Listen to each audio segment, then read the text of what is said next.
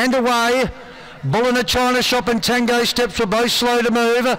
Beginning fast in the middle was Garucha, going forward with Family Ties, and out deep off the track was Acres Midnight.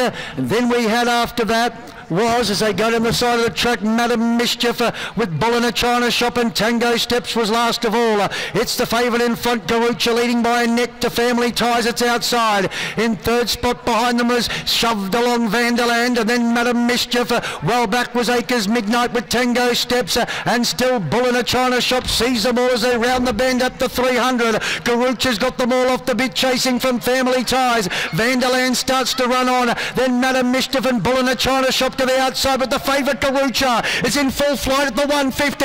Garucha's by 3 to Family Ties. Vanderland runs on, then Madam Mischief, but this is a one-horse race. It's all Garucha. Garucha by 5 beats Vanderland. Third Madam Mischief. Fourth was Family Ties. Then